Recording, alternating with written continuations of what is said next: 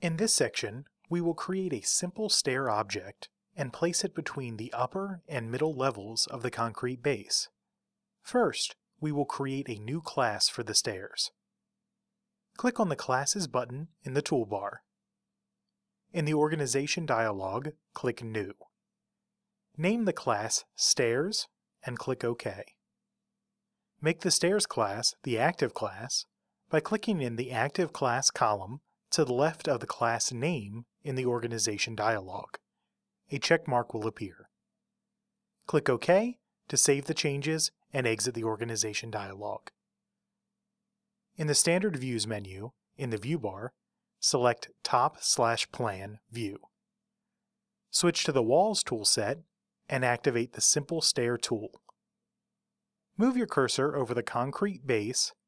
You will see a preview of the Simple Stair object.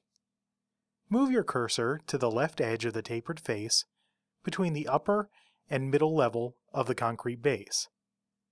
Click once towards the bottom of the concrete base, then move your cursor to the right, and click once more to set the rotation. In the Object Properties dialog, set the following values. Leave all other values default. Style, masonry. Width, 6. Floor-to-floor height, 1.5. Max riser, 0.2. Tread depth, 0.45. Check Draw Top Tread. Click OK to place the simple stair object. Next, we will use a datum to position the simple stair object, then adjust its elevation. Click and hold on the bottom right corner of the simple stair object. Drag to the intersection of the right edge of the tapered face and the bottom of the concrete base. Continue to hold down the left mouse button. When the Smart Cursor Cue endpoint appears, press the G key on the keyboard to place a datum. Press the Tab key to activate the floating data bar. You can now release the mouse button. Enter 3.5 in the length field. Press Tab once to set the length, and then move the cursor up vertically until you intersect the length constraint represented by the dashed red circle. When the Smart Cursor Cue vertical/length appears, click once to move the stairs.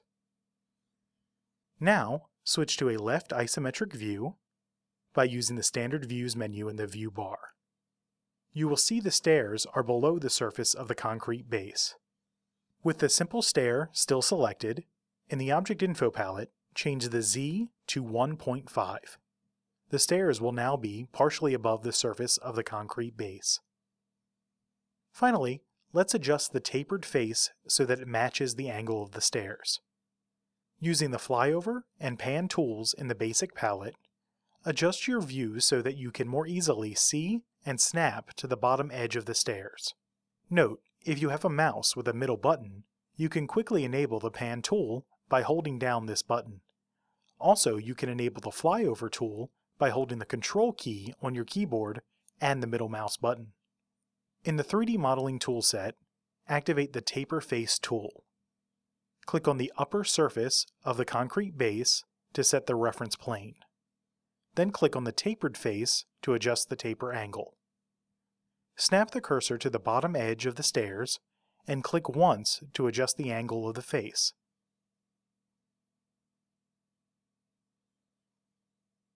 Now that these stairs are complete, let's duplicate and modify the stairs for the other side of the concrete base.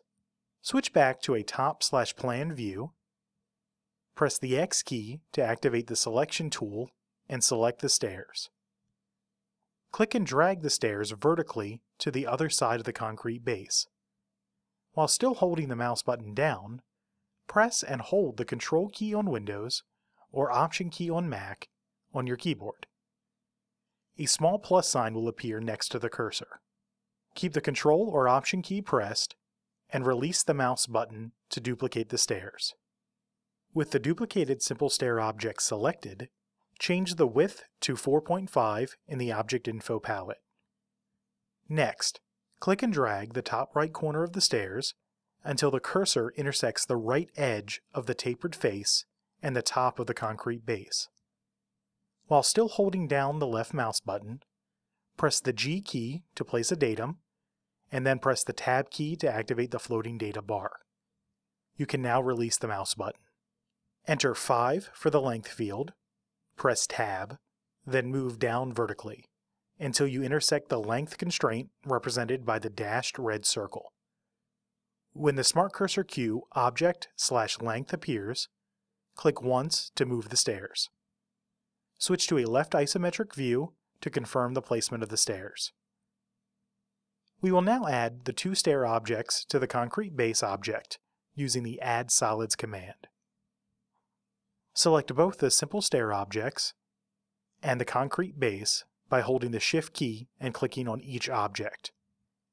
Go to Model, Add Solids. The stairs and the concrete base are now one solid addition object. Next, we will create a set of curved stairs between the middle and lower levels of the concrete base.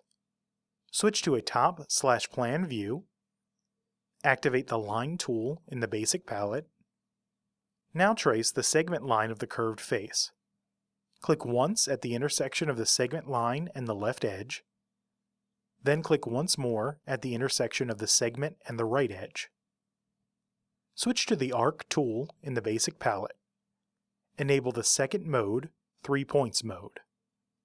Click once on the start point of the line we just drew. Then move the cursor down along the curve. When the Smart Cursor Cue midpoint appears, click again.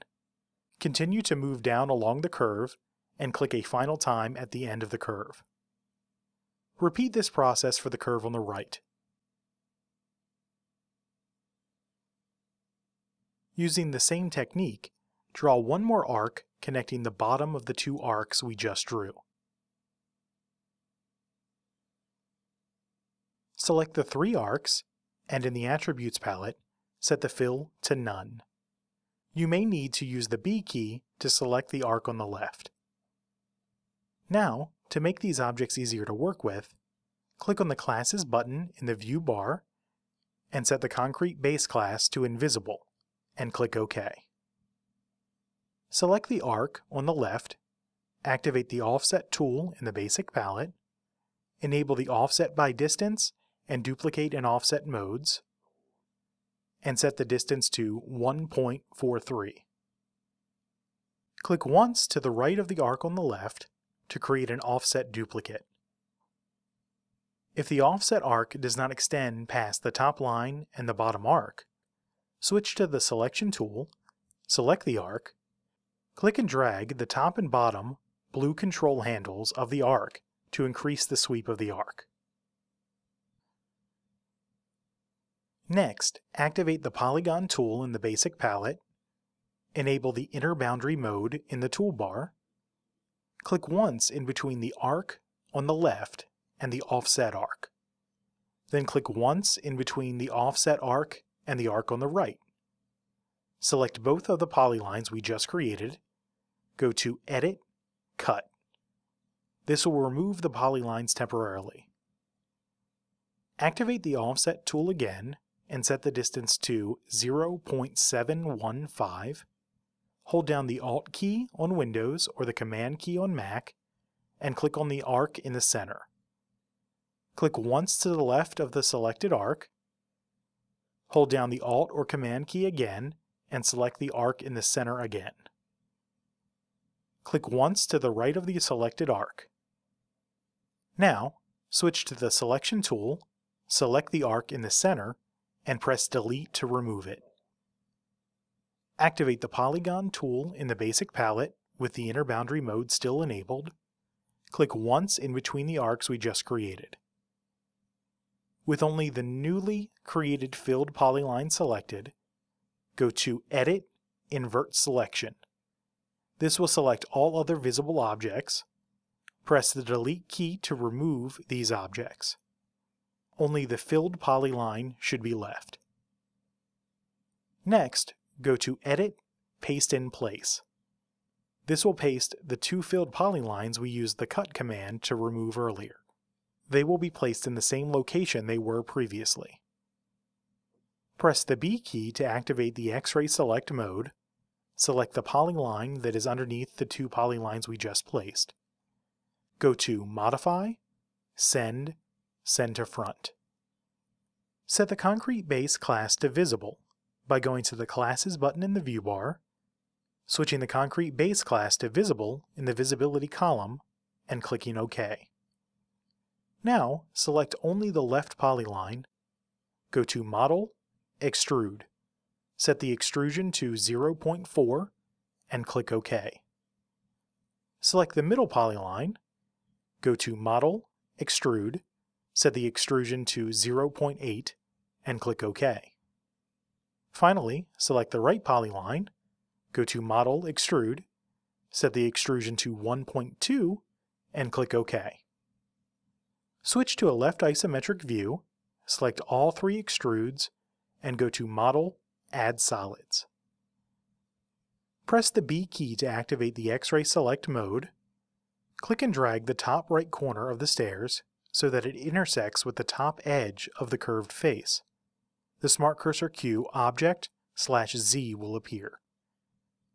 Switch to a left rear isometric view.